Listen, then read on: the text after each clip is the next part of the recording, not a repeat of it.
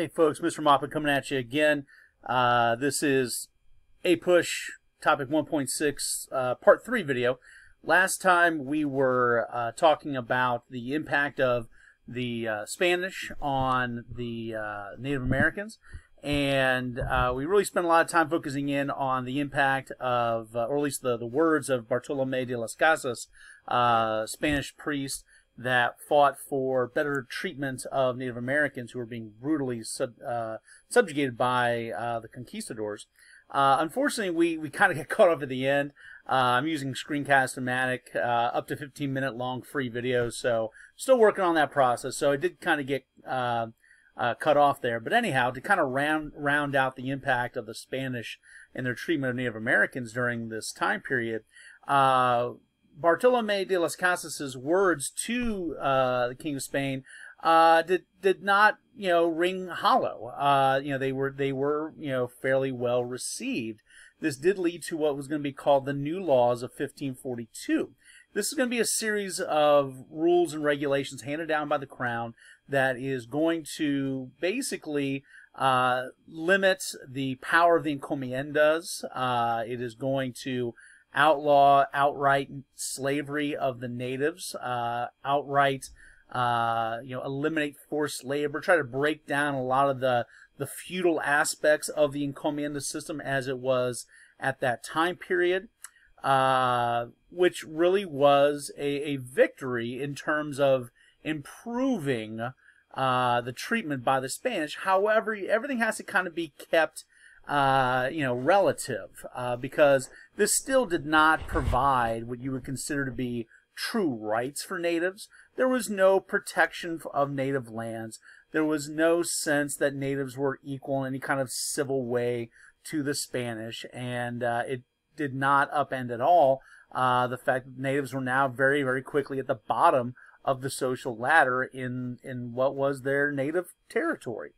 But it did, the work of de las Casas and the new laws did lead to a growing discussion that's going to be kind of, overall called the Valladolid debate, which, did talk about in the Spanish world during the 16th century, how should natives be treated? Are natives, entitled to, a sense of being treated as a Spanish person back in Europe, or are they less than? So this is going to lead to some discussion and debate. The bottom line, though, there's not going to be any real opportunity for natives to be equals, let alone prosper, in the Spanish colonies. Now, that then brings us to the English. And when we talk about the impact of English treatment, first off, you got to remember the English are going to be coming over about a century later than the Spanish. So when we talk about the English and then later the French, you want to keep in mind 17th century, 1600s, not 1500s, 16th century. So I know we're playing fast and loose with the chronology here a little bit, but just kind of keep that in mind. Also, of course, remember when we talk about English settlements, we're talking about exclusively in North America along the Atlantic seaboard and what is today the eastern United States, versus the Spanish Empire, which stretched all the way from Florida to modern-day Texas to California, all the way down to modern-day Chile and Argentina. Anyhow, that being said, we're going to be seeing, whereas the Spanish had invaded into much higher, densely populated native areas, such as the Aztec Empire, the English in North America are going to be settling in places that had much smaller native communities. So you didn't really have that native population there that could easily be exploited for forced labor like the Spanish did with the encomiendas in the southern part of the continent.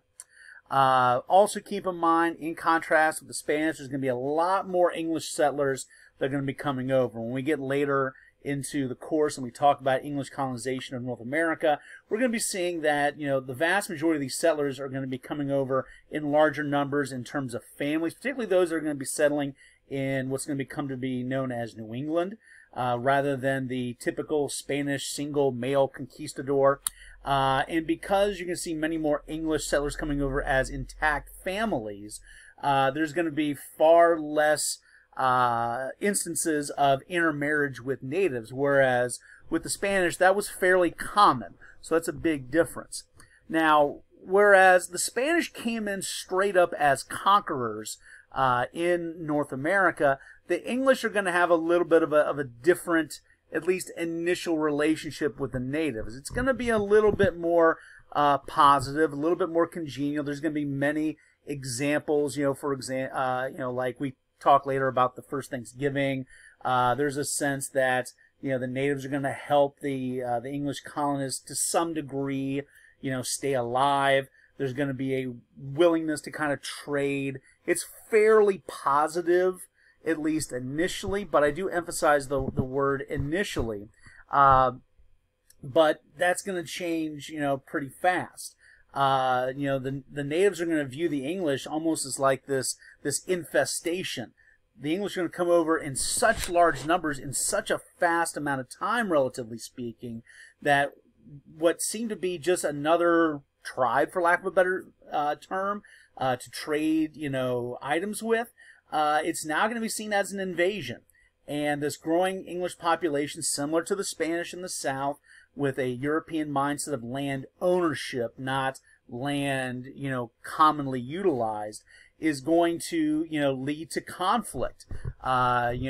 Very shortly, as we get into the mid-1600s, violence between native communities and the English are going to be very common, be it with the Powhatans down in what is going to be modern-day Virginia, or the Wampanoags up in New England. It's going to be a fight for land, and natives are going to be coming out, generally speaking, on the losing end of these struggles. And when they do, we're going to be seeing natives expelled from these now English conquered territories, as opposed to being subjugated as slave labor, which is what you saw initially done in the Spanish colonies. So, with the Spanish, there was much more of an integration in society, be it with marriage and as forced labor, but with and also a strong desire to convert to Catholicism. Whereas with the English, it was, far less integrated and much more segregated, much more of a desire to remove natives from what were now viewed as English communities, not nearly as strong of a desire to convert the natives to Christianity. And note, when we're talking about the English settlers, we're not talking about Catholicism, we're talking about various flavors of Protestantism, and, very, very little intermarriage with natives. So that's going to be a major difference there. Now, to kind of round out this section, we did want to talk about French treatment of Native Americans. And that's going to be, even better.